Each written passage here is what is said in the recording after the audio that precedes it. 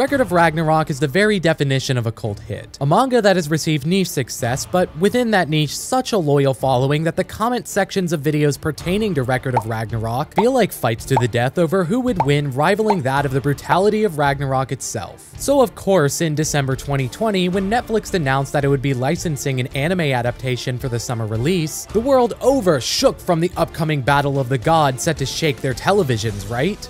No, it was not very good. There are multiple fight scenes throughout the anime that are little more than still images, and even when there's nothing really impressive to say the least. The number of fluid Sakuga scenes are nearly zero, and frankly, nothing about the visuals get you excited to see these gods and legends duke it out. There are already a dozen videos out there critiquing the animation in depth, so in this video, I want to examine how exactly this happened, rather than just repeat what has already been said. Now, the internet is clearly overreacted, calling it a total slideshow, but it's undeniable that the end product of the anime is certainly below average. However, the primary reason there is so much controversy over the less than stellar animation has to do with the source material itself, because it's literally nothing but fights. Records of Ragnarok is collaboratively written by Shinya Umemura and Takumi Fukai, the former of which has published two somewhat successful manga, Chiuren and Tensho no Ryuma. As a quick aside, this isn't the first time that Umemura has had their work violated by a poor adaptation. Here's what the artwork looks like for Chiuren, and the only anime that it ended up receiving was this spin-off. All things considered, at least Records of Ragnarok actually got a mainline adaptation. On the other side, Takumi Fukai also holds a fairly impressive resume of previous works, most notably Cerberus, also a manga based in Greek mythology. However, the star of the show is Ajichika, the goat behind Ragnarok's visual spectacle. Or should I say goats, as Ajichika is actually the pen name of a 4-person mangaka group. The talent of 4 is certainly needed here, as Record of Ragnarok is about legendary humans and gods fighting it out tournament style to determine the fate of the human race. And that's literally it. This is why such a misstep in animation is so damning for Record of Ragnarok, as it's fighting, and more fighting. There are various gags and side stories thrown throughout the chapters, however, they are almost all served to build up hype for new warriors or create excitement for an upcoming bout. Essentially, Ragnarok is WWE if it took place in Valhalla, and we all go extinct if our side loses. Once the fight starts, nearly every other page is a full spread demonstration of the full power and brutality of these great fighters. Ajichika's talent for the human form nearly matches the likes of Yusuke Murata and Itagaki in terms of their ability to convey each movement so clearly and patiently. So to reduce something like this to this, something somewhere must have gone wrong. And the first place to look is in the animation studio, Graphinica. Now, unless you've already been plugged deep into the drama of Record of Ragnarok, it's very unlikely that you have any idea what this studio is that I just mentioned. And I wouldn't blame you in the slightest. They don't really have a stellar portfolio of animation, and the only project which you've likely heard of is the Hellsing Ultimate OVA series. They also produced the original film Expelled from Paradise, which I personally very much enjoyed, but it doesn't have the great reputation in the greater community. The company was founded in 2009 from former Gonzo employees, but didn't get their start until 2012 when Hellsing Ultimate was created, which, again, was a simply incredible adaptation, mostly thanks to the experienced talent such as director Hiroyuki Tanaka of Guilty Crown and Claymore acumen, as well as animation director and key animator Masahiko Kamino, who has done key animation for, well,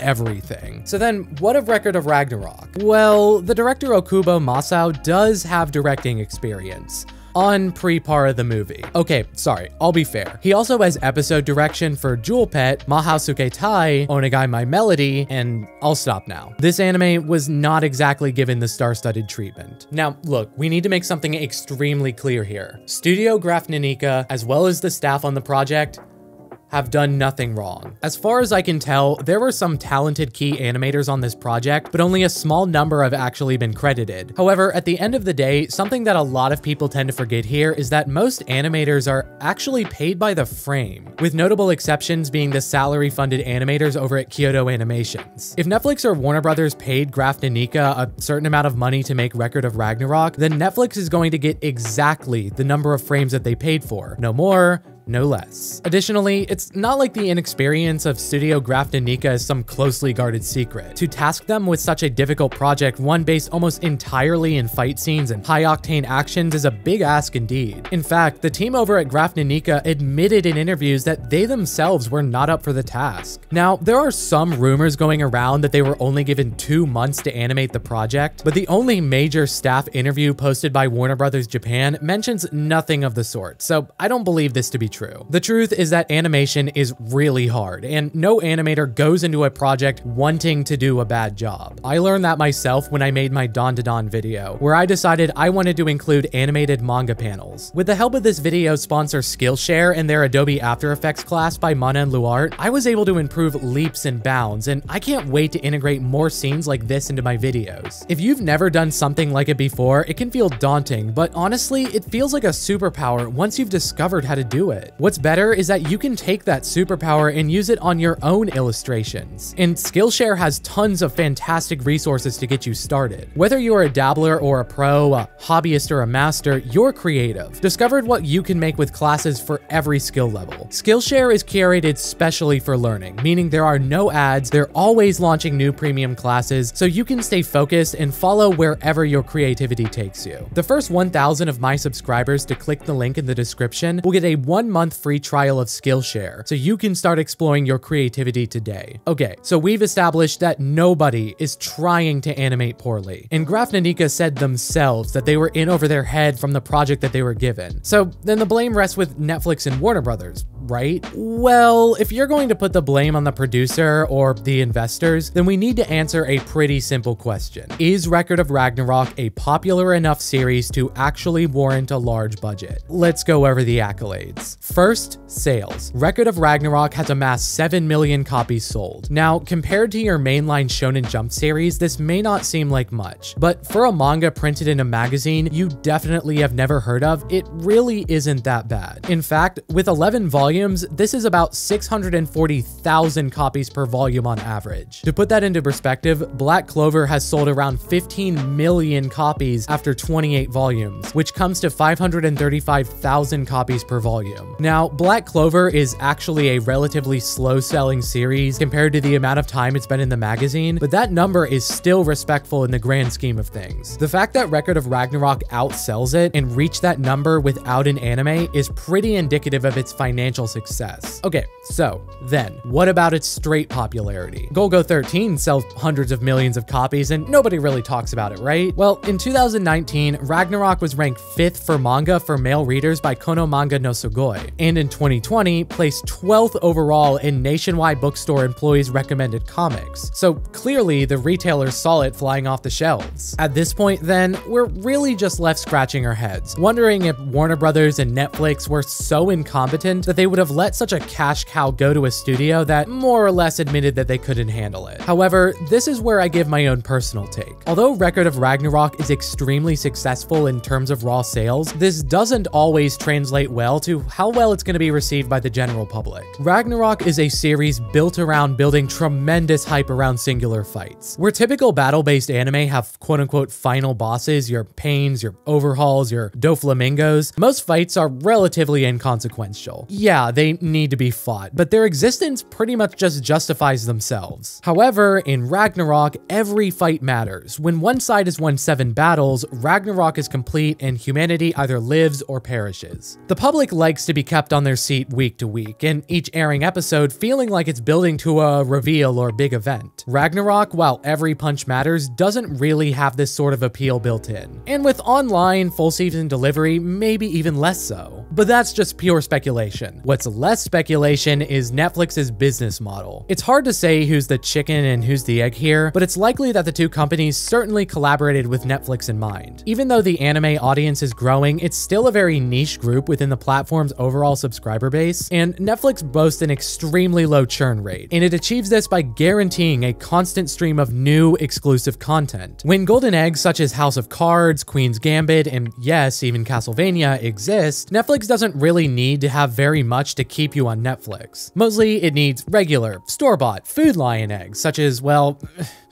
Records of Ragnarok. Netflix could have taken a relatively successful manga that would have required an absurd animation budget to satisfy its fans and given it the UFO table or wit treatment. Or it could have just been another thing for Netflix to simply say is theirs. Even though it feels like Netflix has an endless money tree, dumping the cash needed to make the legendary anime that Record of Ragnarok deserves would have been risky. Whereas normal TV needs to have you in your seat for that particular episode, streaming content into your peepers to be successful, Netflix really only needs the assurance of new content to keep you subscribed. As angry as most of us are about Ragnarok, I bet very few of us actually canceled our Netflix subs as a result, and that's exactly what they were expecting. I'm not making excuses. In a perfect world, Warner Brothers and Netflix would have chosen any other mid-range selling battle manga to give the PowerPoint treatment. Warner Brothers and Netflix have not won any points from me, but I also don't necessarily blame them for not immediately seeing the brilliance of Ragnarok that most of us saw. So that's a little anticlimactic, right? No boogeyman, no conspiracy, no singular person to pin the crime onto like the Zero Requiem. Well, that's just how things go. In the real world, there are hundreds, if not thousands, of different people involved in the anime creation process. Each of them have their own goals and interests, and sometimes those interests don't necessarily align with us, the most hardcore of fans. This will happen again, and it might just happen to a series you really wanted to be adapted well. However, at the end of the day, the series will still exist in its original form. The manga doesn't go away just because the anime is bad, and for every bad adaptation, a better one will take its place. That's all for this video. I'll see you guys next time. Peace.